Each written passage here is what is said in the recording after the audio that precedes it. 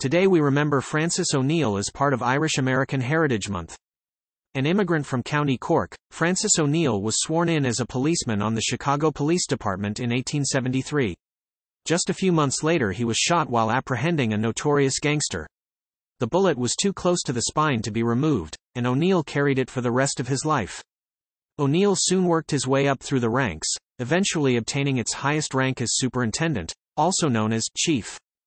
However, O'Neill is more famous for a rescue. The rescue of Irish music. Learn more about Chief O'Neill at aoh.com.